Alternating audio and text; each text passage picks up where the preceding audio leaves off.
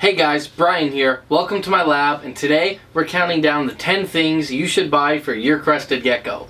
I put together a list of 10 things that I think every gecko keeper should have. I went out and bought all 10 of these items, and I'm going to show them to you today.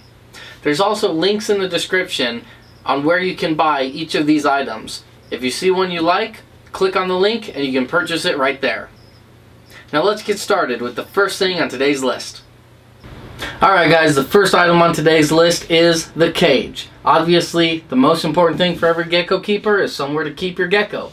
Now this is the Exo Terra 12 by 12 by 18 inch cage. Exo Terra and Zoomed both make very similar cages, just like this, glass cages with front opening doors. I prefer the Exo Terra myself. The Zoomed are also very good. This size cage, the 12 by 12 by 18, is perfect for up to one adult gecko. It's a little on the small side for one adult gecko, but anything more than one adult, you're going to need a bigger cage. So this is the first item, getting a good solid cage. Best thing you can get for your gecko right here. Now let's talk about what else you're going to need. Alright, the second thing on today's list is food. Now this may seem kind of simple, but it's really not. There's a lot of different gecko diets out there, and it's important to get a good diet to keep your gecko healthy. Now if you want to know everything about gecko foods, check out our complete gecko food review video.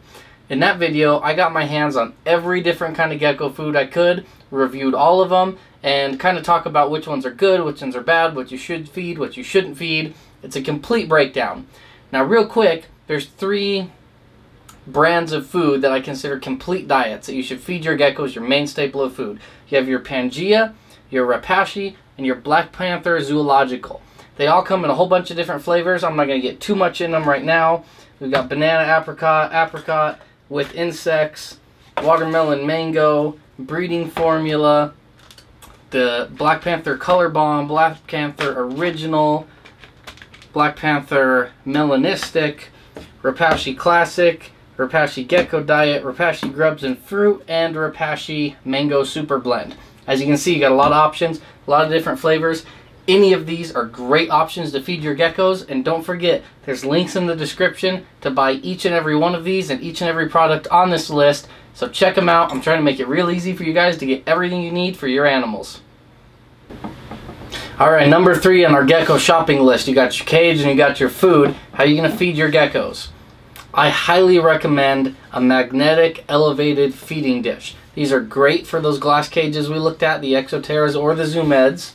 This one is the ultimate feeding dish. It comes with 2 cups. Each of these holes holds a 1.5 ounce portion cup. They're reusable, recyclable, cheap. These stick to the side of your cage with, as you can see, very strong magnets. So you just put this on the inside of the cage, slide this magnet up the outside, and it holds it right there.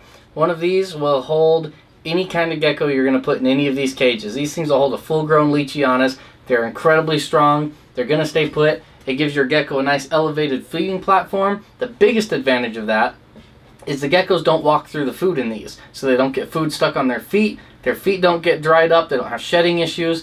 Wonderful. I highly recommend one of these for feeding your geckos.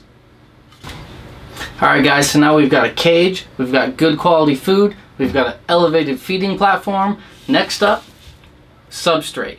Now this is EcoWorth. You can buy this either in the compressed block form or in a loose substrate bag. The block form, you soak this in water, it expands and softens, and EcoEarth is compressed coconut fiber. There's a couple different brands of this, but it's all basically the same thing. I love this stuff. Now personally, I use newspapers for the substrate in our geckos. That's only because I've got so many of them, it's not really an option to use this. I do use this, however, in our lay boxes. We mix this 50-50 with sand, and it's absolutely great for lay boxes, and I love it for substrate. The whole bottom of the cage, it holds the humidity so well, which is key for your geckos.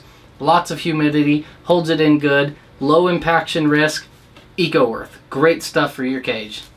So now you've got a cage, food, substrate, everything's looking good. What do you need next? A hide for your gecko. Now this is the Reptile Cave by Exo Terra. I like this one in particular. They make this in a few different sizes. I believe this is the medium that I ordered here. Now I like this Reptile Cave because, as you can see, it's very low to the ground. Now, a lot of people think because crested geckos are arboreal, they live in the trees, that they won't hide on the ground, but that's not necessarily true. In the wild, crested geckos don't live very high up in the trees. That's kind of a myth. They live anywhere from ground level up to about 6 feet. They don't get very high off the ground, and they will hide on the ground if they've got a good place. I like these because they're very low. To make your gecko feel secure, they need small, tight hiding spaces. That's what makes them feel safe. The smaller the space, the less chance a predator is going to get in there after them. That's what's going through their mind when they're looking for a hiding space. Low to the ground, slimline hides like this, perfect. It'll help your gecko have somewhere safe and comfortable to hide. Absolutely love these reptile caves right here. Alright, next up we have plants. Now your gecko's not always going to want to hide on the ground, and they need stuff to climb on. They need stuff to get up to the top of their cage and explore. That's where the plants come in. I got 2 different kinds here. One is Fluker's Pothos vines. Now I'm going to open this guy up so we can have a better look at it. This one I like because it's a longer vine. Sorry, they got it all tied up on me here. Oh no, I lost one of the suction cups. Let me just pull these twisty ties off here.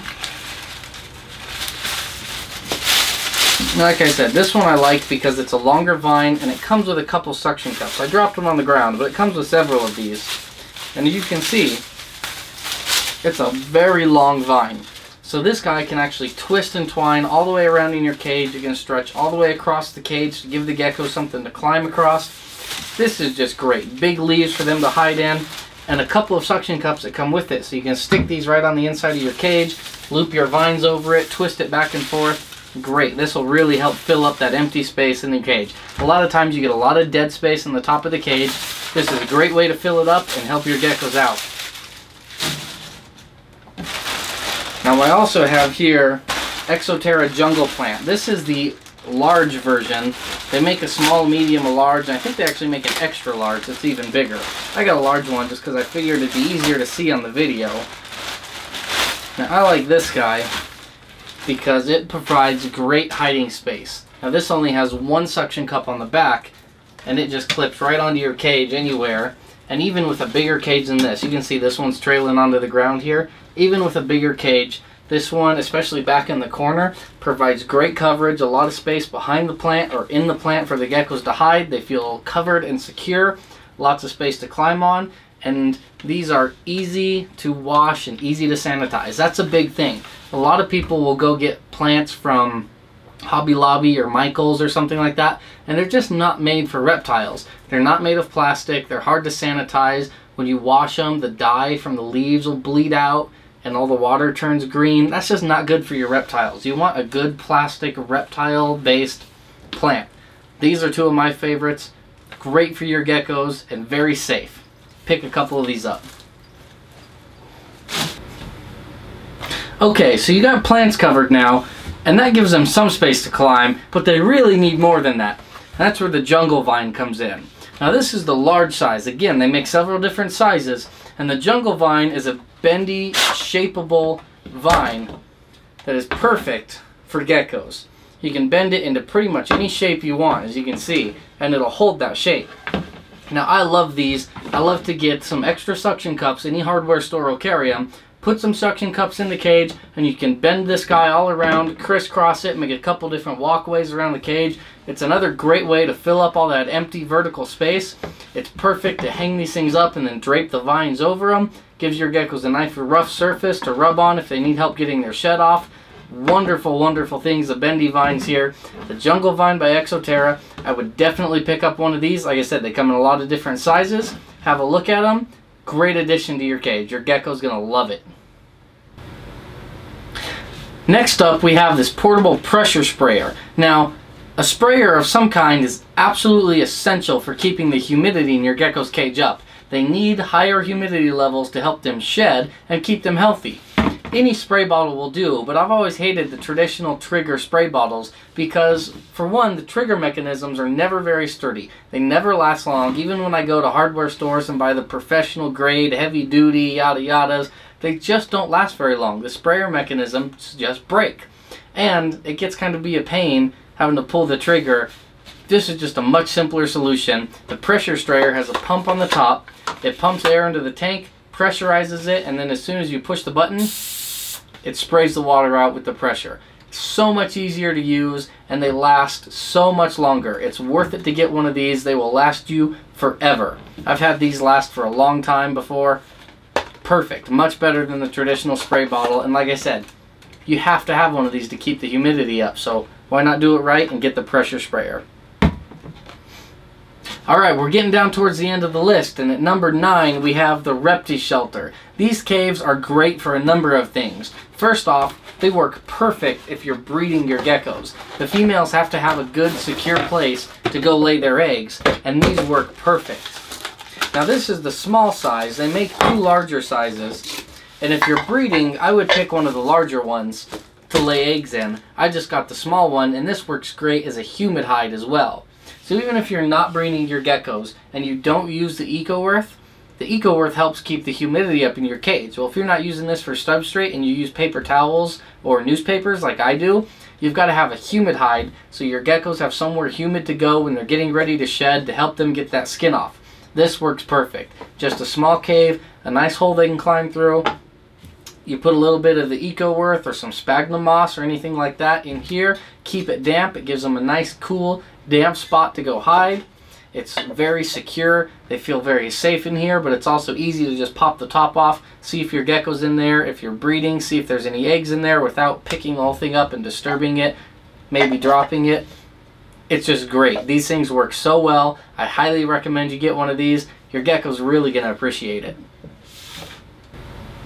Alright guys, we're down to the end of the list, and at number 10 we need to talk about cleaning. You spent all this time putting this beautiful cage together, making a great home for your gecko. Now you need to keep it clean. This is my favorite cleaning product. This is the Fluker's all-natural cleaning and disinfectant bottle. My favorite thing about this is the scrub brush on the top. That is great for these glass cages. Now, another reason I like this cleaning bottle is it's all natural, all organic, no chemicals, no harsh cleaners. It uses natural enzymes. It's great. It's perfectly safe. You can clean your cage while your gecko is still in there. It's not going to harm them. There's none of this take the cage apart and bleach it and worry about the bleach all drying or using any other harsh chemicals to disinfect it. This is all you need right here. And the built-in scrub brush on the top. We all know that your geckos climb up the side of the glass and then they poop on the side of the glass and it all gets dried and you end up trying to scrub it off. It's all built into the bottle right here. Scrub the cage with the bottle, clean it off, natural disinfectant. This is perfect. Everybody who's got a glass cage should have one of these. Alright guys, there it is. Everything you need to keep your gecko happy, healthy, and create a beautiful, safe home for them. Don't forget, there's links in the description to buy every one of these items. So it's real easy for you guys. If you see something you're missing or something you want to add to your cage, click on the link, pick one up. I guarantee you're not going to regret it. Thank you so much for watching this video. Please like and subscribe our channel. Share this video with your friends. Click over here to see some more videos that we've posted in the past, and click over here to visit our website. Thanks so much for watching and have a great day.